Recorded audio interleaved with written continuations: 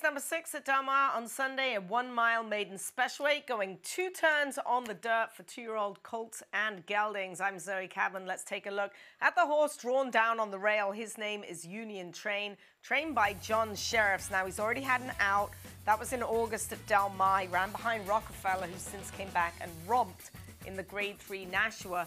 This is him on the outside of courtside. And, you know, I like this work. He's always reaching. He looks like a happy horse. He's had a start. Yeah, he draws down on the inside. We'll have to see what Victor Espinoza can do, but he's working really nicely. He's getting over the track nicely. He's had 3 subsequent works since, and as we watch him when he gets to the wire, the gallop out is actually the best. You can see the girl aboard him just nudging him along and asking him to gallop out. That is a 2-turn horse if I've ever seen one.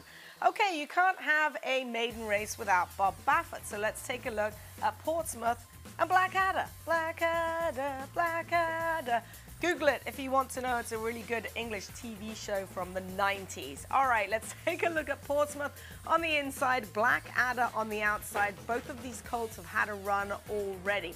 They've both got a wide action, but if you take a look at Portsmouth on the outside, he's a much heavier horse. He's thicker through the chest, and I think Bob wanted him to get a little bit more out of this work. So you'll see Juan Ochoa just asking him, Bob's on the radio, and just gallop out, gallop out. Do I feel these are the best of the 2-year-olds that Bob Baffert's got?